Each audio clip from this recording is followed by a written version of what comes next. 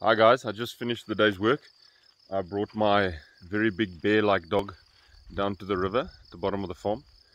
We had a couple of calls with PR companies and also some law firms to look at ways of actually delivering on what we're trying to do for fractionalised.com.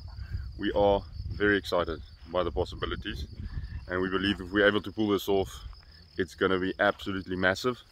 So I will keep you guys updated as we go, and I will share as soon as I get any more exciting news.